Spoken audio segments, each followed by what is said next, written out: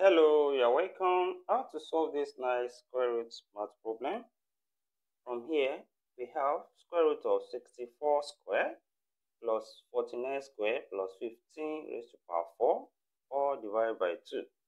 Now, here we can write this, and this will become square root of 64. We can write it as 8 square, then square, then plus also 49, we can write it as 7 square, then we have square there, then plus here 15, we can separate it as 8 plus 7, which is close bracket raised to power 4 here, then divided by 2.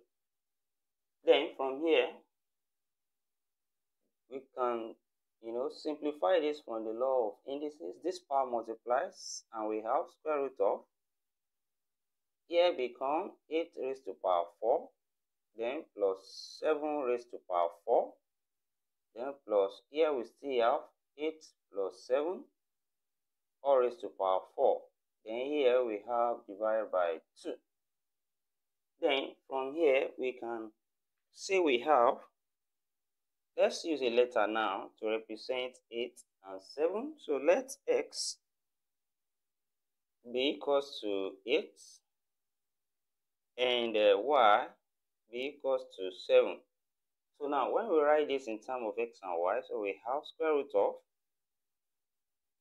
x raised to power 4 plus y raised to power 4, then plus x plus y all raised to power 4, then divided by 2.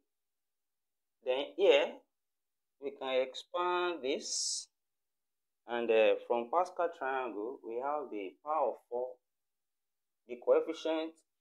When we have 1, then 1 for power of 1, 1 2 1 power of 2, 1 3 3 1 power of 3, then 1 4 6 4 1. That will be power of 4. So we have 1 4 6 4 1 for the coefficient of this expansion here. Then that means this will be square root of, we have x raised to power 4 plus y raised to power 4.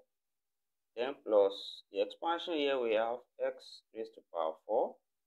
Then plus we have 4x raised to power 3 y. Then plus 6x square y square. Then plus 4x y cube now.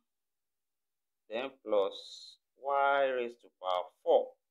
So this here is the expansion of this bracket from here to here, then all divided by 2 now.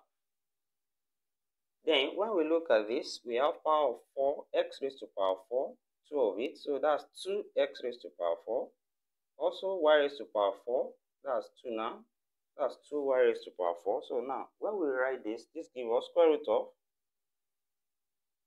2x raised to power 4, then plus 2y raised to power 4, then plus, now let's write 6x square y square first, then plus 4x cube y now, then plus 4x y cube now, divided by 2 from here. Then in the next step we can also break this down, and we factor 2 out from here. 2 is common here, so we have square root of 2 into bracket, we have x raised to power 4 left here, then plus y raised to power 4, plus here will be 3x square y square, then plus here is 2x cube y now, then plus 2x y cube, close bracket here, then divided by 2. And from here, these 2 now can cancel these 2. Then we have what is left there. We now have the square root of x raised to power 4 plus y raised to power 4 plus, here let's break this 3x square y square as 2x square y square plus x square y square. So it still gives us 3x square y square. Then here plus 2xy common. Then what is left here is, x square, and then plus y square will be left here. We close bracket. Then from here again, we have everything from here to here. We can rewrite it, and that will be x square plus y square all square. So now this can now be written as square root of, we have x square plus y square all square, then plus here we can write it as xy, then all square, then plus 2xy into bracket x square plus y square. Now from here, let's make a substitution again, and we let a letter be x square plus y square, and also a letter be xy. So here, let's say let x square plus y square be equals to a, and here xy be equals to b. Then we can write this now, and this will be square root of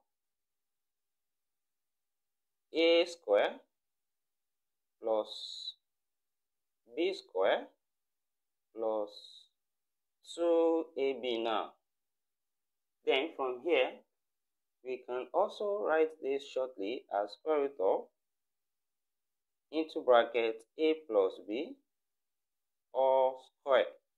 Then this square cancel the square root here, and then we have this as a plus b, where a is x square plus y square. So we have, this is now x square plus y square, that's a, then plus b, which is xy. Then recall from the beginning, we said let x be equals to 8, and then y be equals to 7. When we substitute here, so this becomes 8 square plus 7 square plus 8 times 7.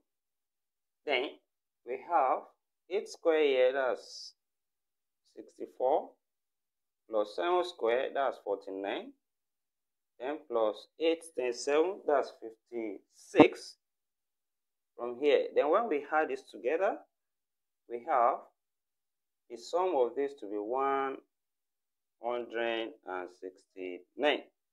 So here we have the solution to this problem. Thank you for watching. Don't forget these steps. Subscribe for more exciting videos. Give a thumbs up, share this video, and put your comment in the comment section. See you in the next class then. Bye for now.